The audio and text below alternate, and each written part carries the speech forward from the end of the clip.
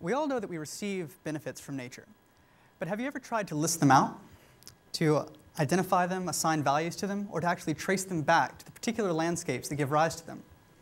Most of us probably don't go through this exercise on a regular basis, if ever. But the answer to these questions is fundamental to our ability to manage our landscapes for both sustainability and for improved quality of life. But to answer these questions, I need to know what values you assign to wetlands, streams, forests, fields.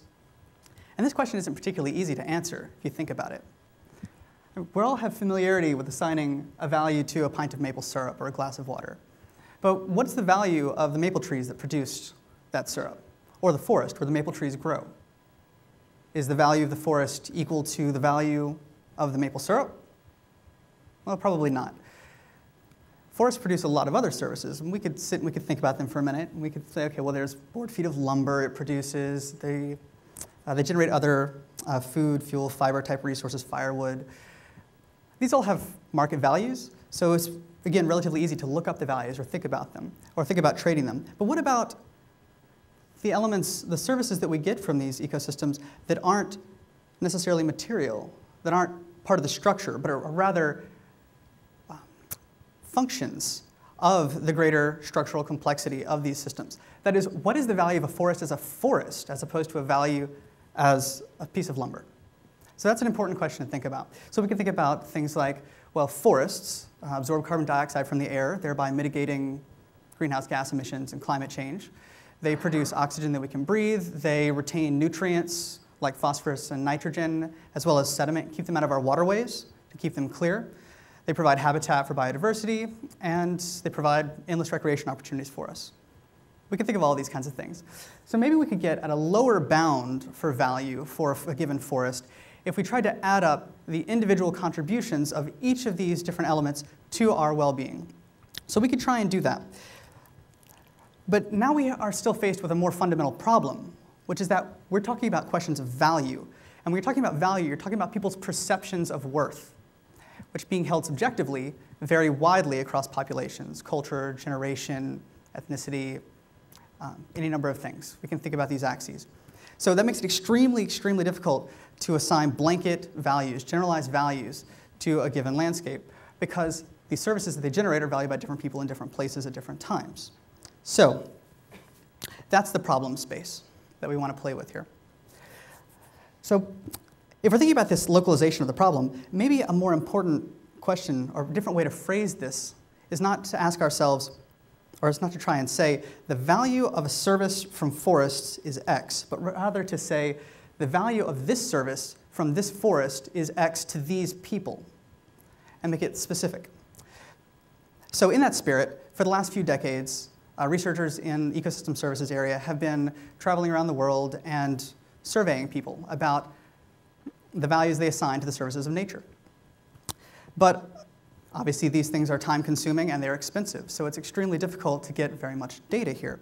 There are databases built up on these things, especially in the last decade. We've started to see some databases emerging that you can query and try to get an idea of what the literature says about some of these different kinds of values, these, again, socioeconomic values that we're playing with. But we don't have anything even remotely close to global coverage, nowhere near it. And at the same time, especially in the last 5 to 6 years, we've seen a major upswell in institutions in both the public and the private sector begging for global coverage of ecosystem service information that they can use for their land management decisions and run scenarios against. So, as we've already seen, we do have a lot of geospatial data now. That's kind of the new big fun thing in the ecosystem services world. We're not just limited to doing these one-off surveys, because we can actually do these secondary meta-level evaluations of the data. And what we get to do with this, we get all this geospatial data, we put it together, and now what we can do in filling these gaps is we can actually try and create functions that go in and study the structure in the data of the landscapes and the people, the cities, the community centers, the roads, all these kinds of structures, and try to pull out, with these signature functions, where services are likely to be produced and where there's probably demand for them. But once you've applied these kinds of functions, you still don't necessarily know If you know where the supply might be and you know where the demand might be in any given landscape, once you've run these functions, you still don't know if any service is being delivered. So what we have to do there is we take the landscapes, we project this information about likelihood of supply and demand up onto a network, and then we start flowing around. We simulate in our computers across all this geospatial data. We simulate the flow of what we call service carriers, so things like bees for pollination services, or carbon dioxide moving around, water moving for flooding and wildfire, water supply, water quality, any number of things. You move it across the landscape and you try to actually see, given any particular topographic variables, what is the service flow topology in a given area? And thereby, you can finally answer the question, who receives services from where in any given landscape? And that's extremely powerful if you have that kind of information.